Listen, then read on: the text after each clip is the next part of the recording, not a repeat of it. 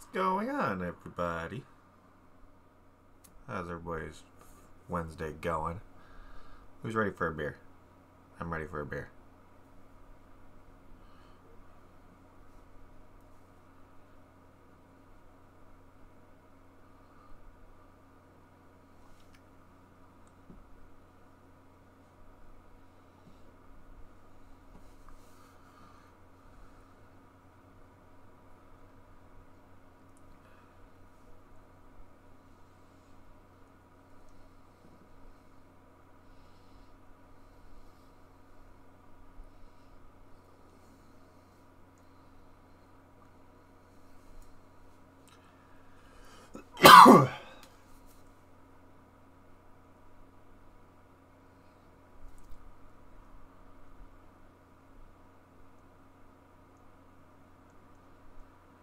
No worries, man. No worries.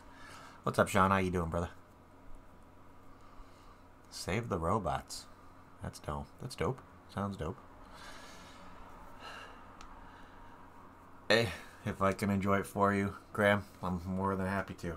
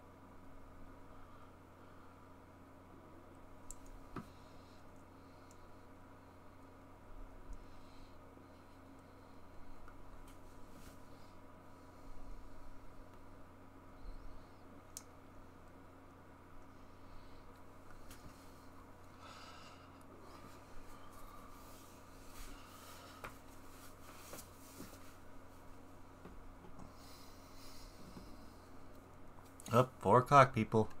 Let's do this. Go over here. Bam.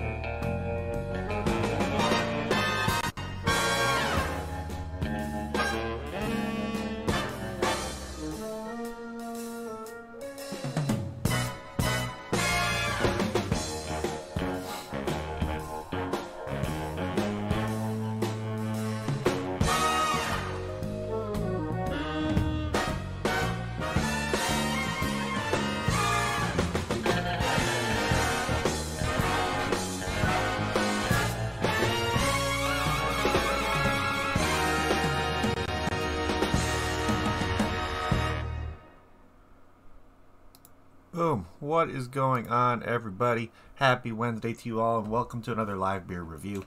Today, we're going to be looking at one from, I guess, a pretty big brewery when it comes to the northwest suburbs of Chicago. They're literally 5 minutes away from O'Hare, so it's like, I feel like these guys are the perfect place to go to if you have a layover in Chicago. Every once in a while, maybe you have a couple hours to spare. So today, we're going to be looking at the Mango Juice Cannon from Shortfuse Brewing Company. They've become one of my local favorites. I think one of my favorite beers of all time is from the Juice Cannon series with their Purple Juice Cannon. But today we're looking at the Mango Juice Cannon, which is a hazy double IPA brewed with mangoes in it. So this guy comes out to a whopping 10% ABV. So yeah, this is higher up there on the ABV. So this isn't your average everyday pound a couple of these down and go on with the rest of your day. This is have a few, sit back and enjoy them, and just really just savor what you're going to be getting out of it. So I'm going to, like I said before, Shortfuse is literally 5 minutes away from O'Hare Port in Schiller Park, to where they have a great food menu, and it's just like a really cool, really modern looking brewery. They have all kinds of different stuff. They do stuff with their Juice Cannon series, where it's like they use a lot of fruits in with their double IPAs, but then they also do some really creative, like imperial stouts or anything kind of like a. I don't remember if you guys remembered me doing that worms and dirt one from them, to where it was like supposed to be like that worm and dirt kind of cake stout from them, which was really good. But yeah, today we're gonna be looking at one of their juice cannons from their Juice Cannon series. So let's see. I'm expecting some really kind of tropical fruit notes out of this one. I know they say it's brewed with Citro Mosaic and Huel Melon. I have no idea what Huel Melon is, and they also had 500 pounds of mango puree in this one. So I'm expecting a lot of bright mango flavors. Maybe a good balance between Citra and Mosaic hops in there, just because that's a combination of hops that always really go really well together when it comes to mixing the balance of citrus and like pine, kind of adding a little bit of a berry notes with the Mosaic. But this should be like the tropical juice bomb in my face, and I'm kind of excited to see if it sticks with that. So let's open this guy up and see what we're getting on the smell. Ugh. Okay. So, oh yeah, hits you right in the face with like that strong tropical citrus flavor, or the notes on the smell when it comes to like that citra really comes out pretty hard on there. Very, very bright. Like I'm getting like grapefruit, orange, citrus going on the nose. Definitely getting, it's just tropical flavors in my mouth, and I want it. So today we're gonna be drinking out of the Lana Drinkin' Fibs Brewing Company IPA glass, and let's see how this guy pours. Let's see how hazy this guy is. Oh yeah, look at that. Very, oh, woohoo! Almost lost it there. We're good. We're good. Almost hit a party foul there. We don't want that. But look at that color. Very, very thick, very hazy. Definitely is going to have like a really juicy, heavy mouthfeel just because of how thick of the pour this one is. You can definitely tell they used a lot of mango in this one just by like how thick this thing poured. So I'm pretty excited. Let's see if this thing changes on the smell a little more. Yep, still getting a lot of that kind of tropical citrus going through on the nose. But I'm pretty excited for this one, so let's give this guy a try. So cheers, everybody.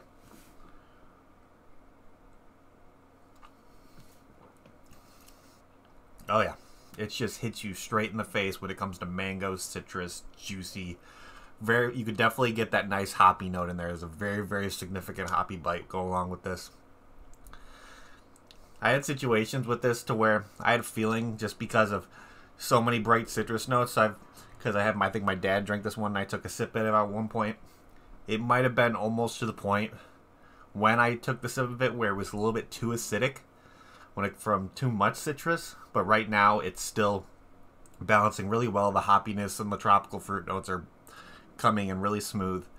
Definitely you can taste the booziness out of this one. It definitely has a really, really heavy, juicy mouthfeel. And yeah, to me, okay, I'm still getting that. The citrus is really, the hop and the citrus is really kind of, really coming in, I think, a little bit too hard, to where it's the point you kind of get this hoppy bite at the end that sits in your mouth, but then there definitely is like high acidic notes in this one, to where I feel like if you drank this and let it get to room temperature, it would kind of get to the point where I feel like it would like start to activate if you had acid reflux, just because of how acidic this thing is. That it would start to kind of irritate your throat a little bit, to be honest. It's really, I would have liked to see a little bit of that like citrus kind of bite, or the hoppy bite on it kind of get toned down a little bit, to be honest. I feel like it could have been balanced out a little bit better. The mango is in the mango that I'm getting in this is really nice, but I would have liked to see a little bit more push from maybe the citra a little bit, because I feel like I'm getting too much of like the Mosaic on the back end of it, to where it's that too much of that hoppy bite that isn't really balancing that well with the mango and the citra in there to kind of keep those tropical fruit notes a little bit forward for me. But yeah, I love the mouthfeel of this one, to be honest. It's like kind of like a tartar kind of mango, not like a juicy, succulent mango. But that's the thing with this one. This always seems like it has a little bit of like a too acidic bite for me, to where it's something to where it would like activate acid reflux. Like I'm getting like that feel in your throat, to where it's a little bit too much of a hoppy bite for me. I don't know. Because this guy, like I said before, this guy comes out at a 10% with, and this is a 28 IBU beer, which is, IBUs is measuring the bitterness when it comes to hops and IPAs, beers, you name it. But I'm really curious if it's maybe that Huel melon that's kind of giving it that weird acidic kind of flavor, because I know what I should be tasting with the Citra and the Mosaic. Adding mango to it should give it that overall really balanced tropical fruit note, to where it's just tropical juice bomb in your face. But I've never had a beer with that Huel melon in it before. At least I haven't had one to where they've put it in the description of the beer. But I don't know if that's what's given me that really like acidic bite in it. I would have liked to see if they would have made that without the Huel melon in there, to see if that's what's causing it. But to me, I could have done without the acidic bite and the kind of just, I don't know, I feel like the moment this gets kind of room temperature, it's not going to be as enjoyable of an experience for me, to be honest. But let's see what people are talking about on this one on Untappd. So, like I said before, it's a 10% ABV with 28 IBUs, and with over 142 different ratings on Untappd, this guy has an average rating of 3.51, which, that's not bad at all. Really not bad. So, let's see. Somebody gave it a 4.25. Somebody gave it a 3 out of 5. Let's see, a 3.75. 3.75 saying hazy and juicy. Let's see. 3.5, 3.25, 4, 3.25. Purchased it at Shortfuse. 3.75 saying holy alcohol content. Yeah, you definitely really get that alcoholic bite in there too. You could definitely tell this is a 10% ABV. Let's see. 4.75 saying it's very good. Another 4.475. Let's see. 3.75, 4, 4.25, 4.25. Yeah, so a lot of places. They're a little bit all over the place when it comes to reviews. I guess people really enjoy maybe that acidic bite in there. For me, I would have just liked those natural citrus notes of the Citra and the Mosaic to kind of bring forward that mango a little bit more, and I feel like that Huel melon being in there is kind of doing something really weird with this one. To where, if it's just given that off, it's not, I wouldn't say it's an off taste, but it's that acidic, a little bit too hoppy bite that I'm getting, or it's just like maybe the booziness is mixing in with there. I don't know. It just, I mean, it's okay. It's not my favorite hazy double IPA. This is definitely not my favorite when it comes to their Juice Cannon line. I mean, one of my favorite beers comes from the Juice Cannon line. So I've had a lot better beers from Shortfuse, to be honest. So this is probably wouldn't be like a go-to one for me, just because some of those little off flavors in there for me that are just not as enjoyable as I would expect them to be. Or somebody else might enjoy them a little bit, but they're just not for me. So let's start going off the ratings here a little bit. So can art, yeah, they pretty much stick with the kind of same style when it comes to their juice cannons, to where it's like they have the short fuse on the top, and then they tell you the kind of juice cannon it is, with the fuse coming off the top there, and then tells you hazy double IPA, and then it'll say on the bottom with said fruit they use in there, and then the cannon on the bottom. So yeah, really clean, really nice colors to it. Definitely the colorway is something that caught my attention when I purchased this at the liquor store. So definitely one of the reasons why I purchased this, because there's mango in there. The bright yellow colors along with that green just makes it look really nice. So I'd give this a solid like 4 out of 5 when it comes to can art. Really bright colors, really cool, kind of just in your face description kind of situations. Really like the color choices when it comes to the orange, yellow, and green in there to kind of make the label pop at you a little bit. So, if I got this mango juice cannon in a flight at Shortfuse, would I get another one? To be honest, probably not. It's just, I've had so many better hazy double IPAs when it comes to adding mango in there, but I've never seen one add Huel melon in it as well. So I'm thinking that's what that kind of off flavor is for me. That just, I don't know. It's not something I'm used to, and it's not something that's like an enjoyable experience for me. When it comes to a double IPA with mango in it, I've had so many other different mango double IPAs before to where it's like, I don't know, this one's probably on the lower tier of kind of that kind of flavor profile of an IPA for me. But Shortfuse does have great beers. This one's not my favorite. So, what is my final rating on this guy going to be? The citrus notes are good. The mango is nice. It's kind of more of like a tart mango. But there's that kind of like that acid reflux kind of causing bitterness in there that just not for me. I don't know. It's just like the more I drink it, the more I'm getting those notes that stick in my throat, and it's kind of starts to kind of get that feeling of acid reflux started. It's not really that enjoyable for me, to be honest. I'm gonna give this. It's a hard one. So I probably wouldn't get into flight glasses by itself. I'd give this like maybe a 6.5, 6.25 around there. To be honest, out of all the beers that I've had from Shortfuse, this is probably the least favorite one I've had from them. It's just not every brewery is gonna have every single one be a home run.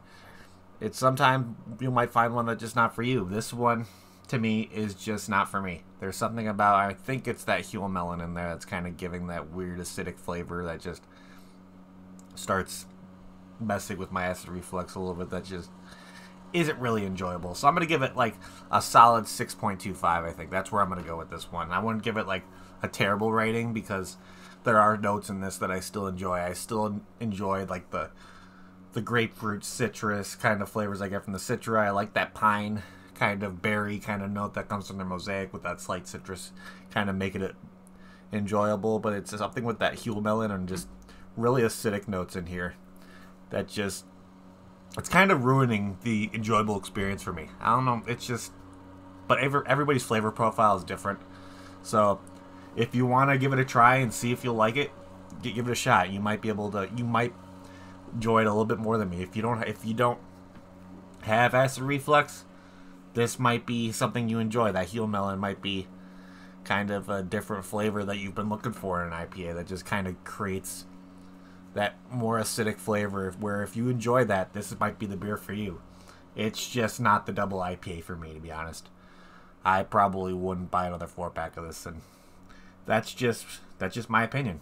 Opinions are just, everybody has a different flavor profile, and everybody has different, like, how they taste things, and to me, it's just not my favorite. So I'm going to give this a solid, like, yeah, 6.25, I think is where I'm going to leave this one. Definitely would recommend some other of the juice cannons I've really enjoyed. Of course, I'm just going to name my favorite one from them is the Purple Juice Cannon. They're kind of like Concord Grape Double IPA, which I think is absolutely amazing. If you ever get your hands on the Purple Juice Cannon, don't hesitate, just buy it. It's that good in my opinion. It's just, they make really good stouts, so it's like they have a bunch of other options that they make solid beers on. For this one just isn't my favorite. I wouldn't really go out of my way to purchase this one again. And if I like saw this at like a party, I'd probably look for a different beer that's in the fridge or the cooler to kind of go for first before I go for this one. But at the end of the day, it is what it is. Not all of them are going to be home runs, so shit happens. Hey, if you're able to drink this and enjoy it, more power to you. You can have it. I'm really not going to go out of my way to search for this one anymore, but at the end of the day, it is what it is. So thank you everybody again for tuning in. You guys are amazing. Let's see. If you're new to the channel, like what you see, and you like kind of responses I'm getting for different like beers and all kinds of different stuff I'm doing, make sure to hit that subscribe button along with the notification bell to let you know whenever I go live doing another review. Also, if you're looking to see more of like a social media aspect of drinking beer, make sure to join Untapped. I know A lot of people in here still drink beer and are not on Untapped yet. So make sure to do that. It's a fun little kind of platform to where you can get a hold with other beer drinkers, kind of see what's in your area. There's a lot of stuff to do on that app. Plus, you can just see what other friends are drinking and kind of keep an eye out for stuff that you should possibly pick up moving forward. But at the end of the day, it is what it is. So thank you again, everybody in chat. You guys are awesome. Make sure to hit that like button on your way out. It would help me out greatly. But yeah, that's pretty much it. I'm going to say it like I always say. If you're going to drink, drink responsibly. Don't drink and drive. And I will see you all tomorrow. Cheers.